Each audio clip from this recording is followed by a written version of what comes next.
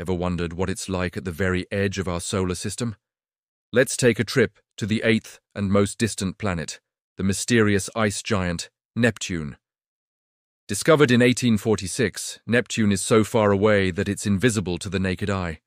It takes a staggering 165 Earth years just to complete one orbit around the Sun. Imagine that. If you were born on Neptune, you wouldn't even live long enough to celebrate your first birthday. This world is a deep, rich blue.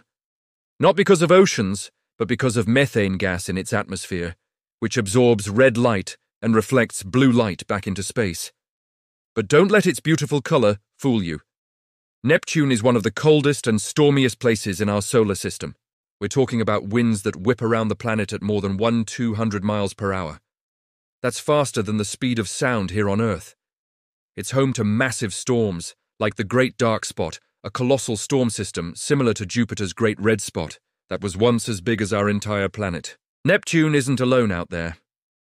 It has 14 known moons, with the largest, Triton, being a fascinating world in its own right. Triton is one of the coldest objects in the solar system and has geysers that spew icy material, hinting at a possible subsurface ocean. The only spacecraft to ever visit Neptune up close was Voyager 2, which flew by in 1989. Its incredible images and data gave us our first real glimpse of this remote and enigmatic giant. What other secrets is Neptune hiding in the dark, frigid depths of space? Scientists are still working to find out.